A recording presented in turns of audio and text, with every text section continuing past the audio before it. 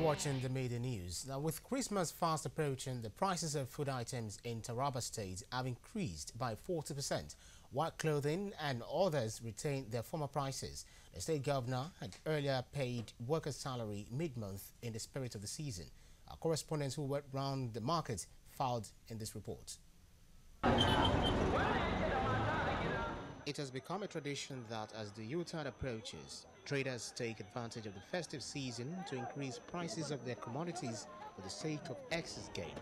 Consumers in Taraba are faced with this difficulty presently as prices of food items have gone up by 40%.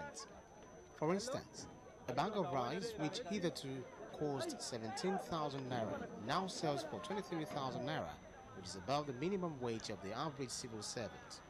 Like now, you cannot purchase the dry one now. One mudu is 1-2.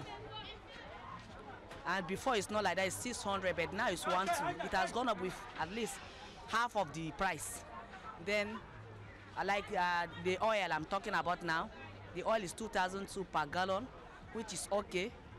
Before it's 2,400, but now it has dropped. The price of this ingredient are the mostly are the things that are up now in the market. Some non-Christians who spoke with TVC News appealed to food vendors to be considerate in the spirit of the season.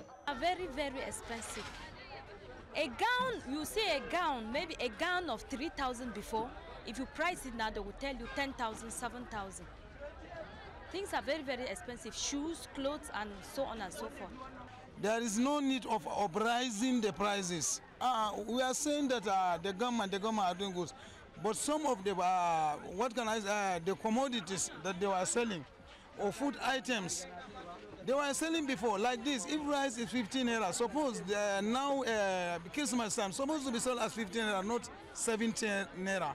There is no need of increasing prices. It's a tradition actually. When it's festive period, prices of goods will go up, and we are used to it. But we are begging that this marketer should at least consider us. It's a Christmas time. This is the time that we are expecting that there will be so much sales.